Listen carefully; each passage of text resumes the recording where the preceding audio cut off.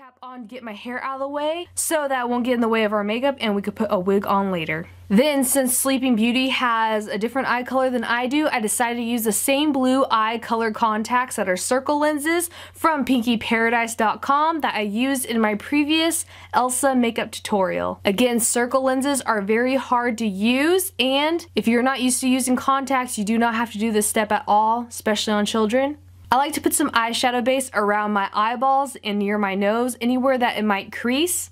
And then spray on some makeup setting spray. I like to do this instead of a primer. Now I'm just going to take a light color foundation. I am using Laneige BB Cream. This is one of my absolute favorite foundations lately. If you are doing something for a photo shoot, do not use a BB cream because it might have a cast in flash photography from all the sunscreen in it. But this was the lightest foundation I had on hand, so that's what I'm going to use today. And it gives a very great natural finish. Doing that all over my face, and make sure that you drag that down your neck as well. If you do not have this, Maybelline Fit Me foundation I heard is great, and I absolutely love Revlon Color Stay. Then using one of my absolute favorite new brushes, this is the Sigma 3D HD Precision Brush. I'll put a link down below where you'll have a promo code to get a discount off, because this has been so great for my under eye concealer, and you could just flip it over and it gets in the creases near those luxury under eye bags that I possess in my face.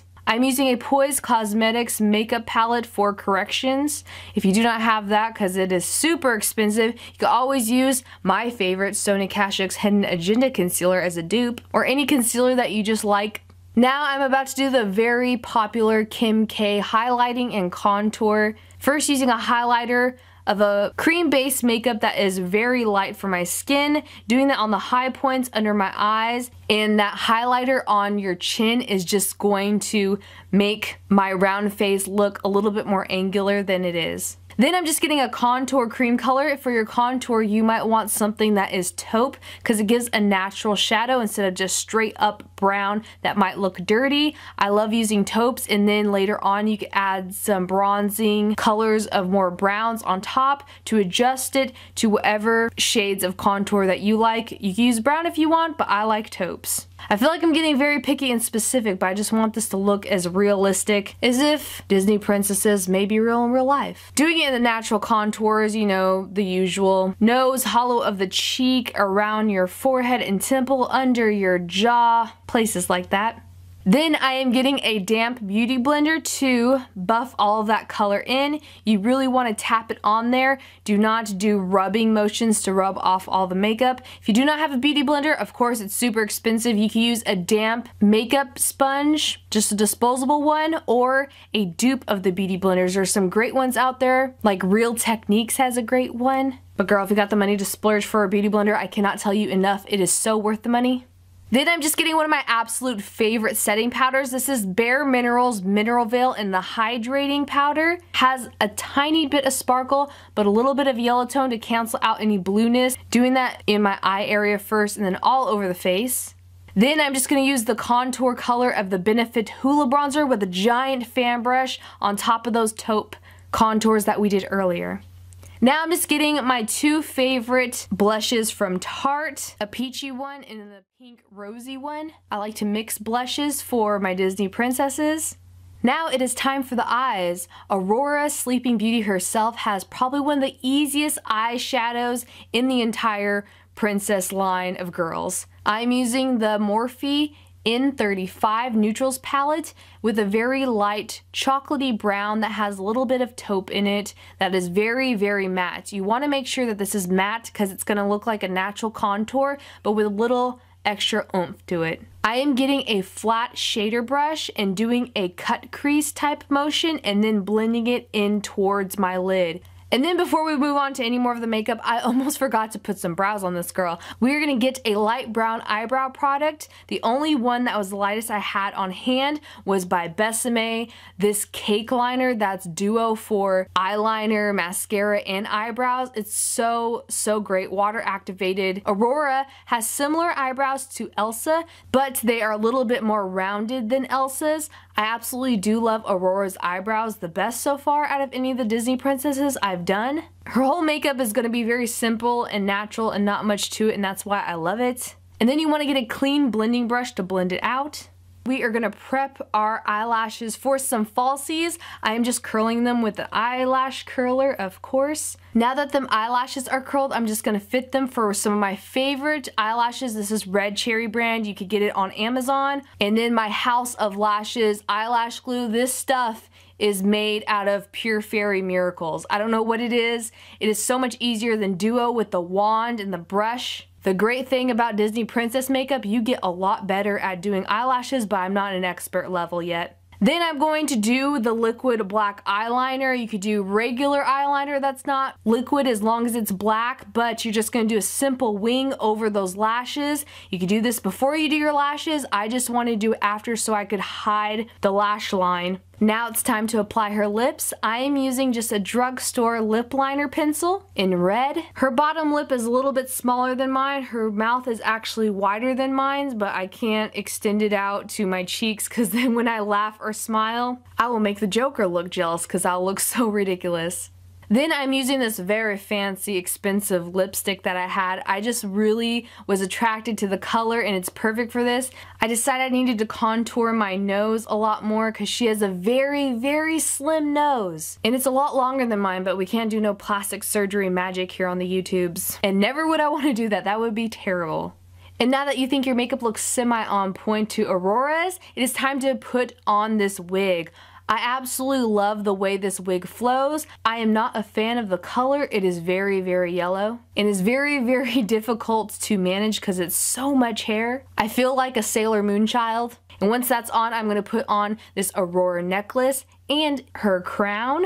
Once you think it looks good, you are done with your Aurora makeup. The beauty portion of it, that is. She always has this side-eye type look in the Disney movies. It was super hard for me to find a reference picture of her face straight on, but she always has her face tilted or her eyes looking off to the side, looking for her Prince Charming perhaps. This wig definitely reminds me of Princess Peach from Super Mario Brothers. Stay tuned for a very, very scary, creepy, older woman transformation. Younger audiences, I don't know if you want to watch this, and this is definitely not good to put on someone who's younger. To start the old woman process of Aurora, I am taking off the wig. This feels like destroying one of my Barbie dolls when I was younger. Taking my false eyelash on this elderly side and painting it white. And then we're going to get a cream highlighter. The lightest cream highlighter you could find that is close to white, but not all the way white. If you have a darker complexion that's completely gorgeous and not Casper the Friendly Ghost white like I am, you may want to get a highlighter cream color that is maybe more of a yellow tone, but still in the family of flesh tone color that is a yellow base instead of just straight up a yellow paint color. If you do not have Poise Cosmetics correctors for this next step, you could definitely use Ben Nye. I absolutely love their color wheels. I am just using this to do the highlight points on my face. As you can see, you might want to scrunch your eyebrows, your eyes, and then do whatever is popping out the top parts of the wrinkles that you make when you do this on your face. The older you are, the easiest this will be. The more young and round your face is, it is so hard to do an old age makeup, and that's what we're doing in this process. I am one of the most difficult people to do an old age face makeup on, not only because I do look young, but my face is super round and full. And once you think you have enough highlight points on your face, you want to get that taupe color that we used for the contour of the Kim K look earlier and do some shadow lines. The reason why I'm doing the taupe color is because it's going to look more natural than just a straight up brown makeup line in the creases to make yourself look old. This will look a lot more natural than a stage theatrical old age makeup. This way you can do more of an outlook of what you might actually look like when you're older. With makeup, instead of prosthetics, you can only age yourself about maybe no more than 20 years or so, but we'll just see how far we could go. Getting a stippling sponge and stippling on some textured brown spots because you're going to have some broken capillaries in parts of your skin when you age. Bluish brown taupe colors and doing some vein marks because when you get older you get these amazing veins on the side of your face, even on your eyelids sometimes when you close your eyelids. I cannot wait to get old. I'm one of those weird people that I'm going to be so excited to see how I age in the process. I know I'm weird. Because girl, come on, we are not gonna look young forever. I don't care how much plastic surgery you might wanna get. Like Elsa says, just let it go. Getting my favorite alcohol palette. If you do not have an alcohol palette, you could definitely use maybe some water-based paints, but I would try creams over that because we're gonna do some more crazy stuff later. We are getting a color that is like a light brown with some blue in it to do some old age spots on her face. This is very, very strong materials. Alcohol palettes are for more expert level people, and so are the next steps of this makeup. Because once you think you have enough wrinkles and highlight points painted on your face, we are going to get a disposable makeup sponge and just pull apart the edges, because we do not want a harsh line or a harsh edge on that disposable triangle makeup sponge. You can leave your makeup looking old age like this, but we are going to go even further. If you are more of an advanced level makeup artist and are not allergic to liquid latex, I would get some liquid latex. My favorite one is the Midnight Clear. Get clear over flesh tone because we are going to be able to see all of the highlights and shadows we did on our face. If you get flesh tone, it's not going to look as good. You're just going to look like a melted Barbie. You want to age the side of your face that is your dominant makeup applying hand. And if you are allergic to liquid latex, you could also use gelatin. Just melt it in a microwave safe bowl for no more than 10 seconds, and please test it on your arm first so that you do not burn your face. Use it in the same process as the latex here. And you're gonna stretch parts of your face. I'm starting off right by my eyebrow, but don't put this on your actual eyebrow hairs. You just wanna stretch the skin around your eyebrow and put on some liquid latex. What we're doing is, remember when we did those squinty marks on our face and scrunched up our face?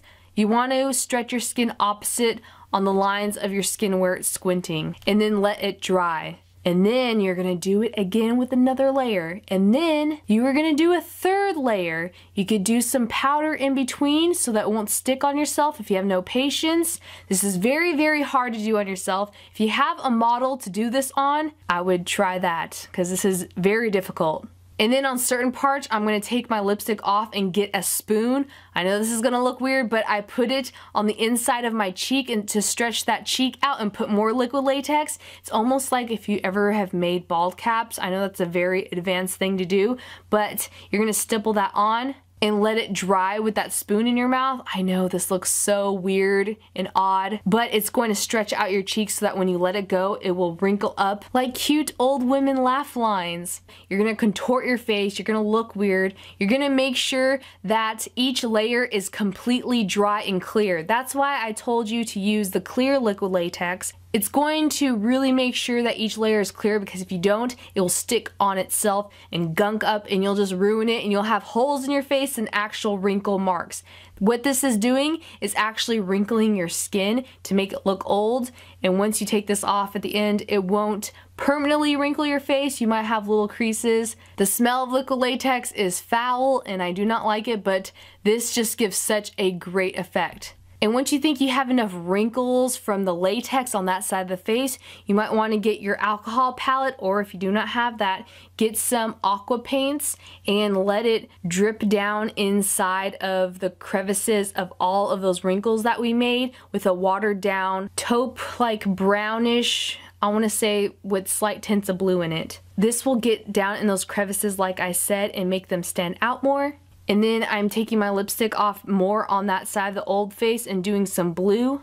And then I'm going to get some Ben Nye white makeup for hair and whiten my eyebrow on that side of the old age. And then with the other side of my pristine, beautiful Aurora face, I am putting more of that lipstick that I had to take off earlier. And once you think you're done with the old age side, we are gonna get our wig again. And this time I had painted that side of the wig that our old age is on white. And then I'm gonna go even further to take out that blue contact on the old age side and put in the white one. Cause I just think those cloudy white eyes that some people get with cataracts is just so beautiful.